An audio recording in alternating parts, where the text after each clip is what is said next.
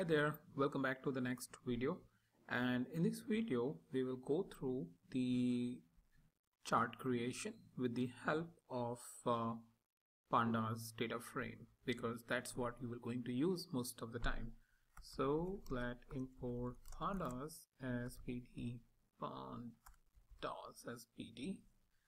Alright, and instead of this we will get our orders file, which I have been using in so many videos, pd.read_excel,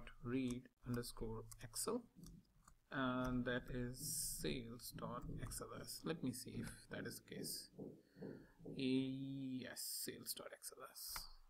Alright, if I do that, I will just be able to use it from now onward.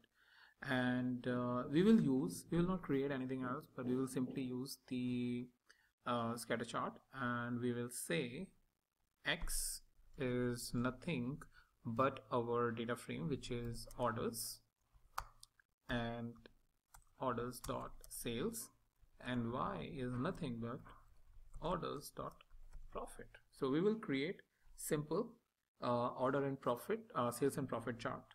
So for x-axis we will say sales, and for y-axis we will simply say profit.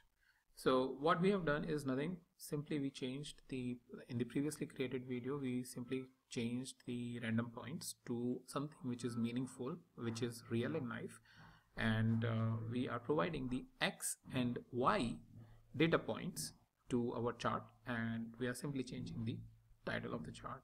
Since I have already explained the structure in the last video, which was a bit long, so I am not going to do that again.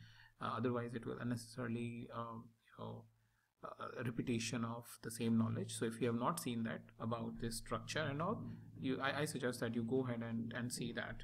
So if I just go ahead and execute it, it's working fine. And if I execute this and click over here, I get my profit and sales chart, which I can, if I want, I can slice, and based on my needs I can slice. So all of this information is in your hand based on how much customization you want to do.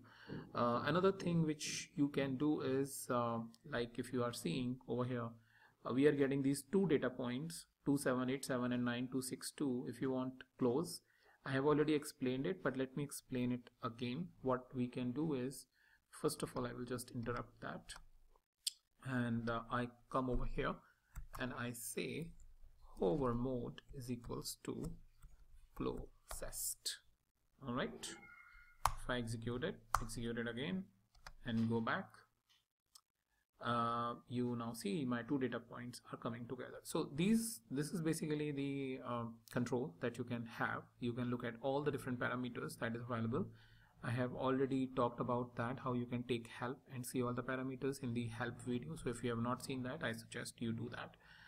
So you will get to know about parameters like hover mode, and there are many others parameters which you can use.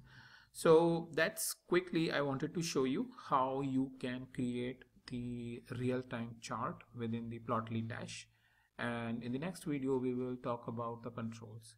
So if you like this video, go ahead and hit the like button, and want more videos directly in your inbox, then go ahead and subscribe, and definitely share with others to increase their knowledge.